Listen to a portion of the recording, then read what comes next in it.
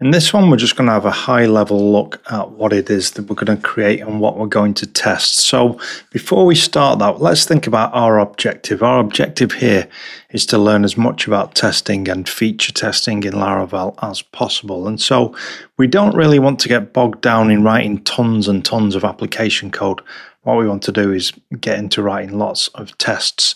So the scenario on the surface looks quite simple. However, there are going to be quite a few cases to test here. So it's going to be a very simple sort of application that we build, but which does quite a lot of stuff in the background. And so what does it do? Well, it's a simple sign up. So for example, here I'm just going to sign up to a newsletter, subscribe to a newsletter or a mailing list, hit subscribe. Something happens in the background and it tells me that I'm on the list.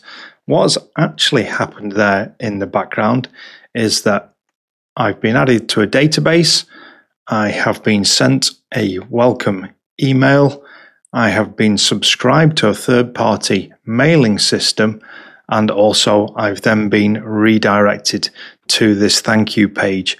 And so quite a few things going on there. And we need to test all of those things to make sure that it all is working correctly. So on top of those main components there and those main events which happen, we're also validating the email. And if we were to add an email which isn't valid, then we want to re-render that page. So there's another case that we're going to test. And also we just want to test that these pages, when we land on them, contain the content that we expect them to see. So even more cases to test there. So even though it looks like a very simple scenario, in fact there's quite a lot going on, and when it comes to testing there's certainly a lot to test. So in this one, let's make a start just by adding those basic files, or that basic first page that you saw here, which is just a box with a subscribe button. So first of all, let's look at that view itself. Laravel uses blade templates for views, and inside of resources, views, subscribe, I've created one called create.blade.php. You don't need to type all of this out, simply copy this from the lesson page into that location. So we'll just a reminder of where that is. In your project testing Laravel, you'll see resources, then you'll see views. Inside of there, create a new one called subscribe, and then create create.blade.php, and just add this exact content which you see attached to this lesson. Okay, so next of all, what we're going to do is we're going to go to routes, and inside of web, we're going to add a couple of routes here because I want to put a redirect in here as well. So first of all, what I'm going to do is I'm just going to create a simple redirect so that when someone lands on the home page, they will always be redirected to this subscribe endpoint. And then what we want to do is add another get for that subscribe endpoint. So I'm going to say route get subscribe, and as the handler for that, we're going to have a create method on a subscription controller class, which does not yet exist. And we're going to give our route a name, and that name will be subscribe.create. And so by giving your routes names, it's easy to just reference them if you want to do like redirects, or if you within your code you want to actually go to those routes, and also you can use the names in the views.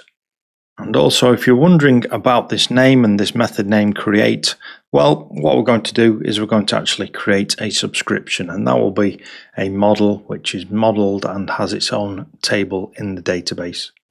Okay, next what I'm going to do is copy that name, and we are going to go to app http controllers, and in app http controllers, I'm going to create a new class which will be subscription controller. So you create the exact same thing as what I've just created there.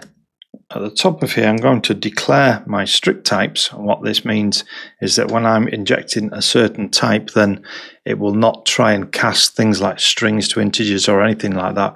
It will make sure that anything which tries to be injected has or returned has the exact same type. Okay, and then finally what we need to do, if we look at our web.php, first of all, make sure we are using that subscription controller now that we've created it. So at the top here, you'll see that I'm using app HTTP controllers subscription controller, and my yellow squiggly lines have gone. And what we want to do is have a create method which will return us our view. And if you remember where our view lived, it lived in resources, views, subscribe, create.blade.php. So how do we render that in our controller? The way that we do that is like so. So Laravel knows that our views are going to be inside of views, but then we need to tell it, well, this one is inside of subscribe and it's called create. So we don't need the .blade.php because that is the default for Laravel anyway, and we're using the dot syntax to reference this. So inside of the subscribe folder should be able to find a view called create.blade.php.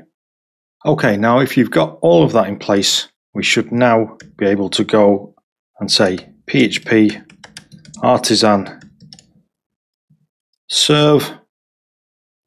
And remember, we put that redirect in there in our web.php so that when we go to the home page, we should be redirected to this subscribe, which means I should just be able to click on this link.